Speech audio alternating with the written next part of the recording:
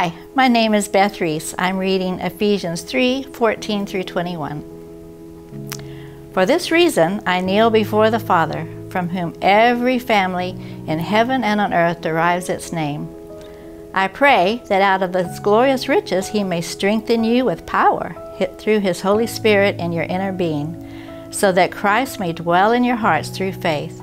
And I pray that you, being rooted and established in love, may have power, together with all the Lord's holy people, to grasp how wide and long and high and deep is the love of Christ, and to know that love surpasses knowledge, that you may be fulfilled to the measure of all the fullness of God.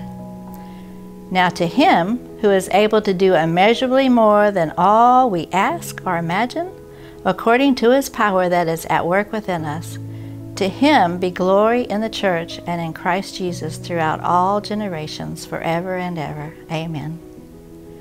I just can't imagine a more powerful verse than to know that God is there working for us, and He is able to do more than anything I can even dream about, and that He's going to take care of us and keep us safe in His love.